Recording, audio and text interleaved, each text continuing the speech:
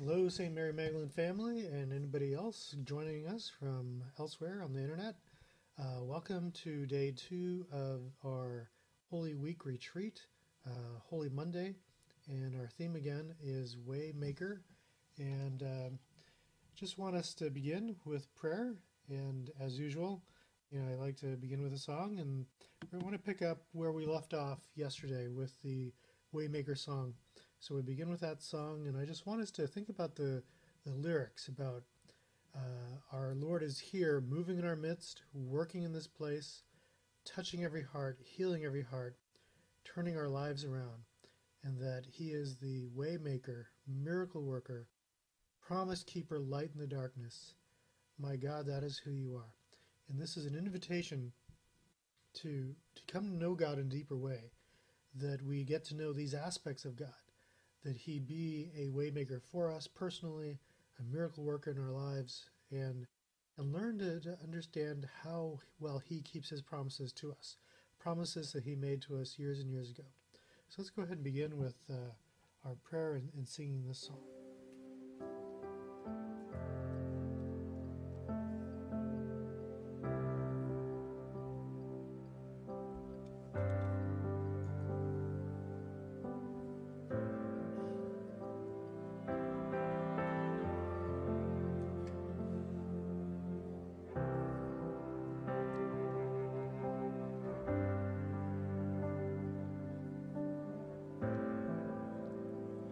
You are here, moving in our midst.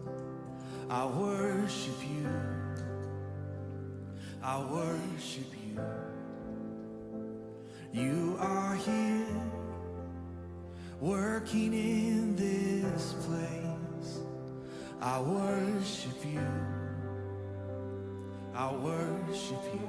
You are here, you are here, moving in our midst. I worship you, I worship you. You are here, you're working in this place. I worship you, I worship you. And you are waymaker, miracle worker, promise keeper, light in the darkness. My God, that is who you are. You are, yeah. Waymaker, miracle worker, promise keeper, light in the darkness. My God, that is who you are. You are here, touching every heart. I worship you, I worship you. You are here, you're healing every heart. Thank you, Jesus. I worship you, I worship you. You are here, and you're turning lives around. I worship you, I worship you. You are here, you are here, and you're mending every heart. I worship you, yes, I worship you. And you are waymaker, miracle worker, promise keeper, light in the darkness. My God, that is who you are. You are, yes. Waymaker, miracle worker, promise keeper, light in the darkness. My God,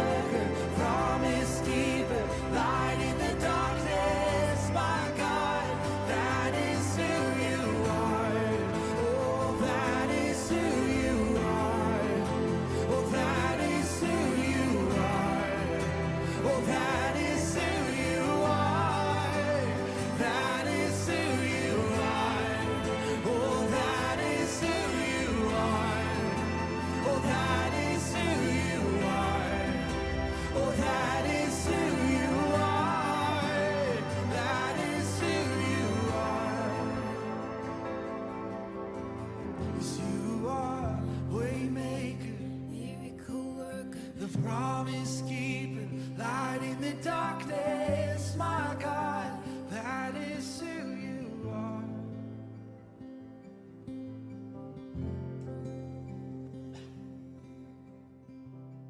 Heavenly Father, we just praise you and thank you this day. We thank you for the many ways that you are leading us and guiding us. We thank you, Lord, for the way that you are with us on this retreat, the way that you are moving in our midst, Lord, the way you are working in our hearts and our minds. We invite you, Lord, to touch our hearts, to heal our hearts, and help us to transform our lives. We offer up to you all the struggles that we have, all the doubts we may be experiencing, all the despair, and we just invite you, Lord, to be our way maker. Make a way for us. Lord, be a light in the darkness for us. We ask this in Jesus' name. Amen. So I want to begin today with talking about Holy Week and where Jesus is right now. So there's a little bit of discrepancy in terms of where Jesus is, what Jesus is doing right now in the Gospels, but I'm going to go with Mark's Gospel. In Mark's Gospel, Jesus comes into Jerusalem on Palm Sunday, and so everybody's singing Hosanna, Hosanna, Hosanna, and to the King of David. And this is a traditional song reserved for a triumphant king coming into the city. And so Jesus has just, finished raising Lazarus from the dead. A number of people have heard about it. A lot of people are excited about it. And they think that this is what Jesus is going to do, that he's going to throw out the Romans, and this is their time. Jesus goes into the temple on Sunday, and he prays for a little bit, and according to Mark's Gospel, he goes home because it was already very late. And we're not home, but he goes to Bethany, which is where he's staying. He's staying with Lazarus, Mary, Martha, and their family. And on Monday, so today, Monday, Jesus gets up and he goes to Jerusalem again, back into the city. And this time he goes to the temple. And if you look at verses, Mark chapter 11, verses 15 and 19, we have the story of Jesus cleansing the temple, where he goes in and he begins to overturn the tables and the money changers and throw people out. And he's really, really upset. And so that's really beautiful for us. So Jesus comes to the temple. He says the Father's house to pray and to teach. And he finds it overrun with money lenders and hypocrisy and everything else. And the gospel says he began to drive out those selling and buying there. He overturned the tables of the money changers and the seats of those who were selling doves. He did not permit anyone to carry anything through the temple area. Then he taught them, saying, "Is it not written, 'My house shall be called a house of prayer for all peoples'? But you have made it into a den of thieves." And this is a powerful statement by Jesus for a number of reasons. Number one, he is claiming his authority as a son of the Father. He's claiming his authority to cleanse this temple. And it's interesting because in one sense, this is a tradition that's been going on for a long, long time. And you might be wondering, well, what is a money changer? What is this? What is all this that's going on right now in the temple? Well, the temple authorities, so, the high priest and everybody else, they had their own money. The Jews had their own money that was only used in the temple. And at the time, they were being occupied by the Romans. And prior to that, by the Greeks. And so they've been conquered many times. And so by this point, they developed a system that whoever's money they're using, so in this case, it would be Roman denarii, then that's what they used. But they would come into the temple and into the outer areas. They would come in to the temple and they would change their money to temple money, right? And using that temple money, they could then use that money to buy doves or lambs or other things necessary for making a sacrifice. So let's say maybe you or I are traveling from far, far away. We're coming to Jerusalem. We want to offer ourselves, make a sacrificial offering to God. And while, you're traveling far, far away, you're going to travel light. What are we going to offer for our sacrifice? Well, we'll wait till we get there. We'll buy it when we get there. It's almost like if you're traveling for Christmas and you want to bring gifts, like, you know what, we'll get there a day earlier, then we'll go to the stores and buy something before, so we don't have to bring it with us. So this is the idea. So the people are coming and going, they're used to doing this. But what happens is you end up with a marketplace mentality. And there are people who are not giving the right amount of change, who are using false scales and different things to be able to get more money or to cheat people and things like that. And so the temple has become more of a marketplace than a place of prayer. And Jesus comes in here and he is righteously angered by what he sees, because he sees people more concerned about the money changing, more concerned about making a profit or what have you, than about the true purpose of the temple, which is a place of prayer and sacrifice. And so Jesus comes in ready to make a change. What does that mean for us? Well, for us, it's really interesting because Jesus has this great passionate desire to change what is going on. He sees the sin, he sees the errors, he sees the way people are being mistreated and treated poorly, and he wants to do something about it. And he chooses to do something about it. And this is where I think a scripture verse that might be helpful for us is also from Isaiah. From Prophet Isaiah chapter 30, verse 18, Isaiah says, or the Lord says, "The Lord longs to be gracious to you. Therefore he will rise up to show you compassion." And that's a beautiful verse when you think about it. The Lord longs to be gracious to you. Therefore he will rise up to show you compassion.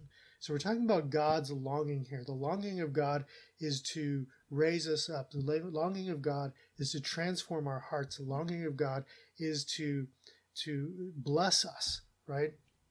And so when we think about that, what we really want to do is focus on how does that relate to the cleansing of the temple. Well, when you go back to yesterday, for example, with Moses, God tells Moses, "I have heard the cry of my people. I've heard their suffering, and I've come down to do something about it." The same thing here with Isaiah chapter 30. "Therefore he will rise up to show you compassion." So God knows what he wants for us, and now he is acting. Now he is doing something. He is the way maker, and he wants to make a way for us forward in our lives, a way for us to grow in holiness, to grow in virtue, to grow in goodness, to take us out of our sin, take us out of our suffering.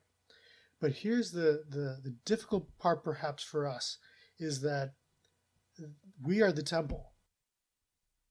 Think about that. Remember, Paul in his letters talks about we being like temples. Peter, in the first letter, Peter says, "Build yourselves up as living stones," right, into a holy temple. And so we are God's temple. We're where the Holy Spirit comes and dwells. By virtue of our baptism, we have the indwelling of the Holy Spirit within us. We are sons and daughters of God. And because of that, we have a sacred purpose. We have a sacred purpose as being his children, right? To give glory, honor, and praise to our God, and to make his presence known everywhere we go, right? So you and I basically are walking, talking billboards, temples of the Holy Spirit. And people should be able to look at us and say, there goes a child of God, right? And they know that by the way we act, by the way we speak, by the way we treat each other, not just by the prayers we pray and other nice feelings sort of thing. And so that's where we're challenged. And so when Jesus comes into the temple, he's coming into a holy place, a sacred place, and he recognizes out of his desire to honor the Father, but also to honor us, to honor the people who are there, right? To call them forth into the way they're supposed to be living.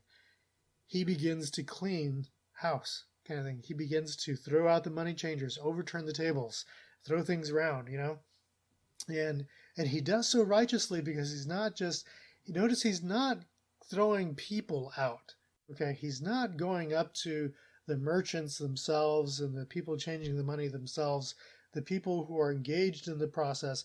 He's not condemning them and casting them out. He's taking their stuff and throwing their stuff out, and at the same time calling them to a repentance, to a transformation, right? To a new life, which means sacrifice, right? Because they can no longer do this.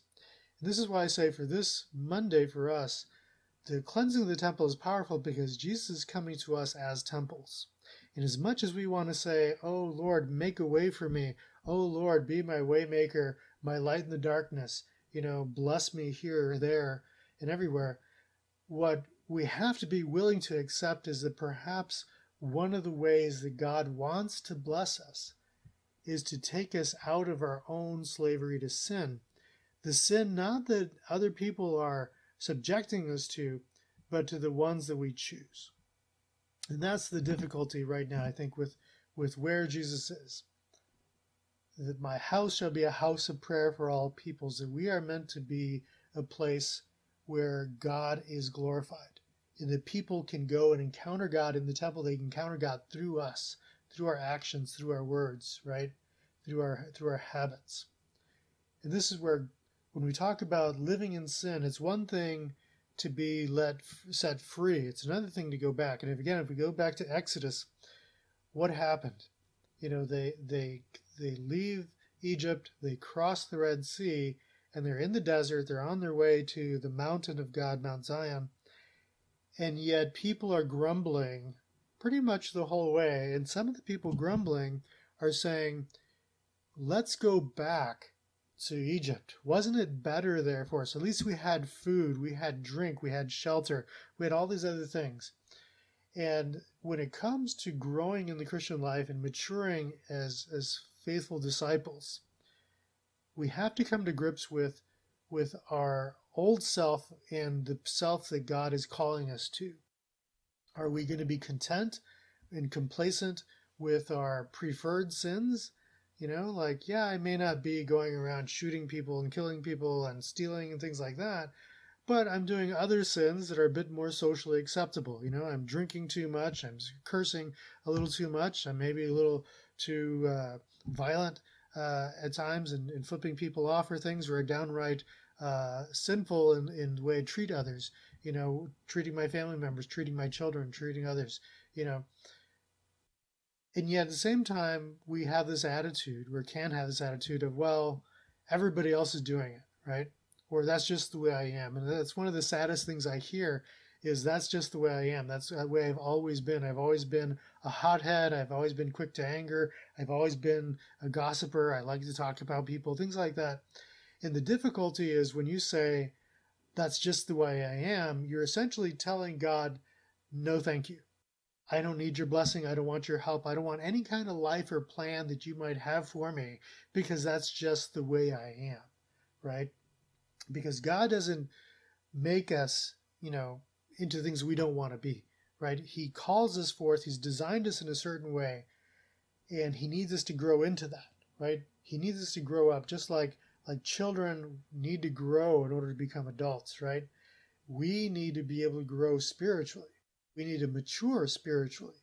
And part of that maturation process is not just giving up the big obvious sins, but also inviting God into the parts of our heart that maybe we don't want anybody else to know about, we don't want God to know about.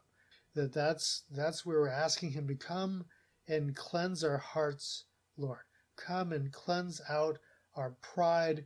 Come and cleanse us of our gossip. Come and cleanse us of our weakness, of our negativity, of whatever happens to be, that we allow Jesus to come in and cleanse it. Because once he cleanses it, he can then not only restore us to something more beautiful, but he can actually fill us with something wonderful. When Jesus comes to dwell in our hearts, we give him that authority. We give him the opportunity to come into our lives and to make space for him and for himself. So I don't know if you've ever moved into another place before, but when you move into some place, a new house, a new apartment, new whatever, you bring your stuff, right? You bring your stuff. And if there's a bunch of stuff already there, there's less stuff for you to take care of. And so you probably have to get rid of stuff in order to have room for new stuff. And so our hearts are very much the same way. We can say, Lord, I want you to be my way maker. I want you to come and transform my life. But when doing so, we are also saying, Lord, I want you to get rid of the things in my life that shouldn't be there. Get rid of the bad habits. Get rid of the stinking thinking, as Father Will likes to say. And renew in me a righteous spirit, right? Renew in me your Holy Spirit so that I can be better. And grant me your grace to be able to do that.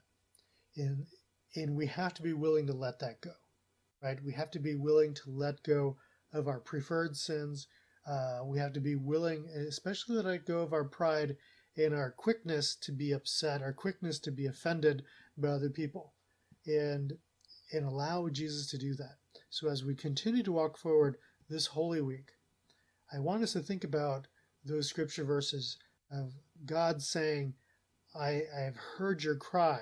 How many times have you cried about problems in your life or patterns in your life that need correction, that need changing? And yet, how often do we fall back into that same rut, that same habit? And in the Isaiah 30 verse that says, he longs to be gracious to us, and so he will rise up. And so that is what we're waiting for this week, is for God to rise up. Just as it was unexpected for the people that were there that day to experience Jesus' presence in a way that they're not used to, in a way that even we are not used to. We're used to thinking of Jesus being kind and gentle and caring and forgiving, and we're not used to seeing this Jesus who is casting out all the evil and the sin from the temple. But that's exactly the kind of Jesus we need to encounter today, that we need to walk with this Holy Week. So as we end tonight, I want us to go back to this understanding that God is our way maker. He makes a way in the darkness. He makes a way in the wilderness, and he makes a way in us. Many times we like to think about this as something that happens outside of me. Kind of like when we pray the Our Father. We pray, Lord, your kingdom come, your will be done. But the thinking many times is out there somewhere in that person's life, in my job situation, or these other people's relationships or attitudes. But what we really should be praying is, Lord, let your kingdom come, let your will be done in me. And that is the invitation that we have with this day of the cleansing of the temple, that we are the temple, and that we ask God to come into our lives and to cleanse us. So for your homework today is to spend some time thinking about these questions. You can share them with friends or a small group, or just, pray with them yourself. And the questions are, what behaviors, attitudes, or habits do I allow to keep me from living as a temple of the Holy Spirit? What behaviors, attitudes, or habits do I allow to keep me from living as a temple of the Holy Spirit? And I think it's important to say the word allow, because we are in control. One of the marks of growing maturity is to take responsibility for our actions. I know as children, when we grow up, and I know my children did this all the time, and some of them still do, they place the blame on other people. So-and-so made me do this, or you made me do that.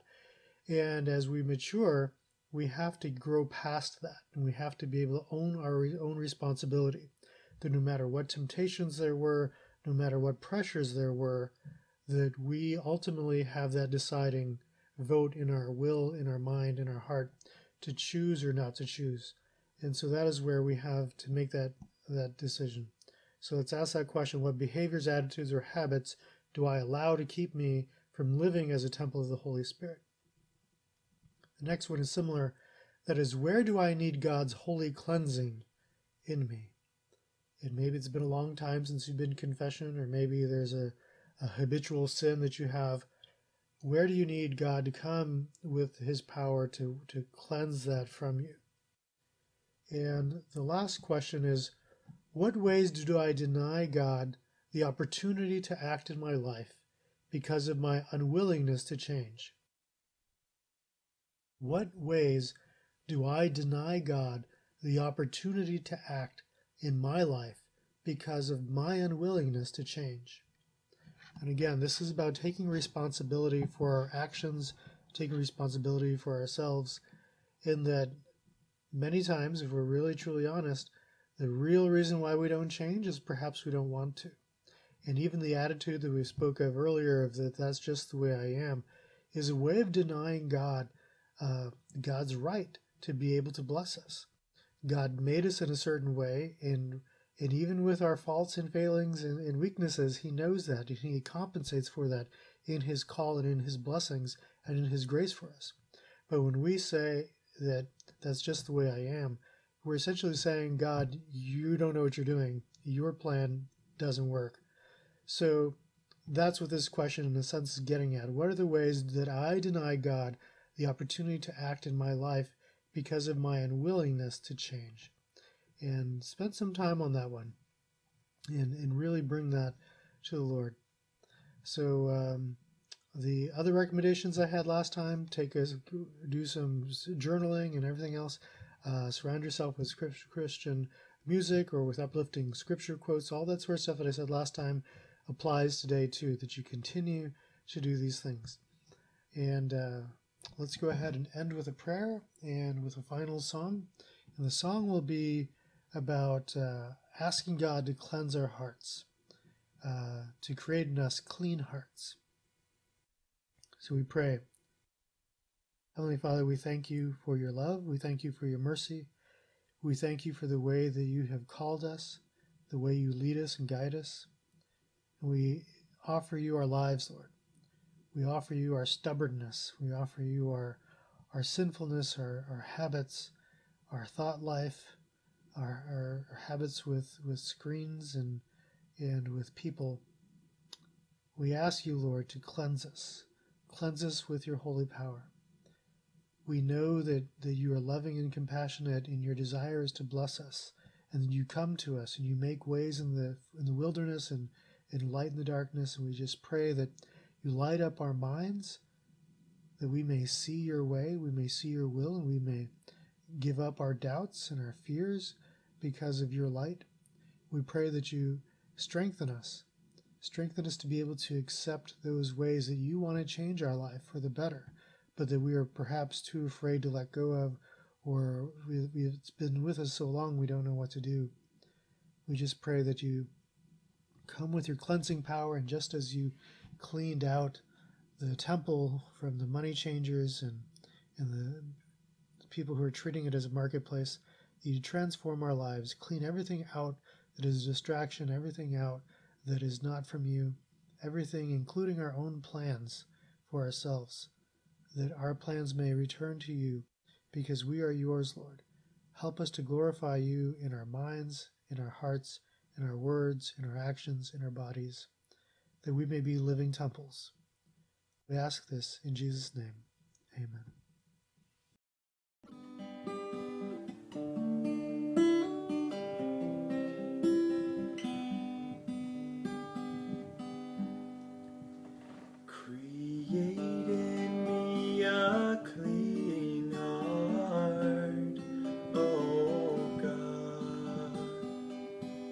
And renew a right spirit within me. Create in me a clean heart, oh God. And renew a right spirit within me. And cast me not away from thy presence, O Lord, and take not thy Holy Spirit from me. Restore unto me the joys of thy salvation, and renew a right spirit within me. Create in me a clean heart,